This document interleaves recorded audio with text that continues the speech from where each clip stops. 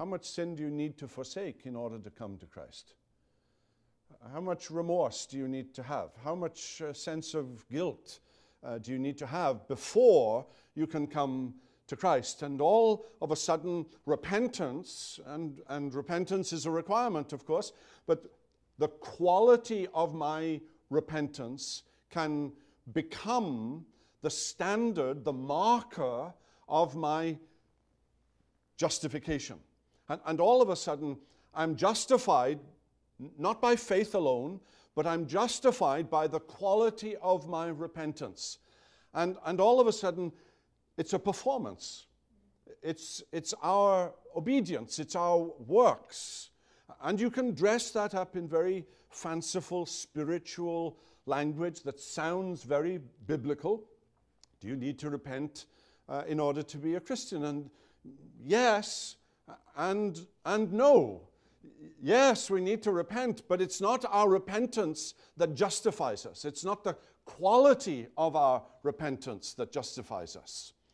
In the history of the church, this has sometimes been labeled preparationism, that you need to prepare yourself in order to come to Christ. You need to be in a certain frame of mind.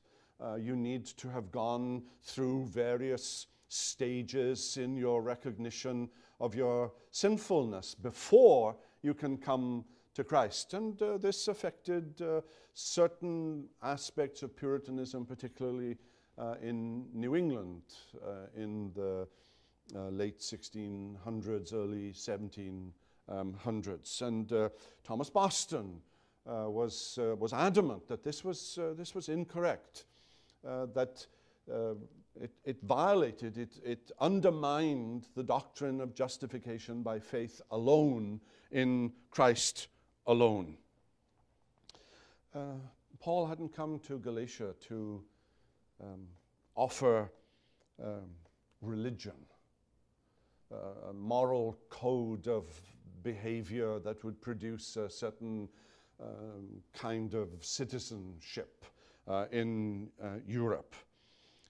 He had come to offer a message of grace. He had come to offer freedom in Christ. He had come to emancipate those who by nature are slaves and in bondage, and to set them free, to be what God intends them to be, to become children of God and heirs of God.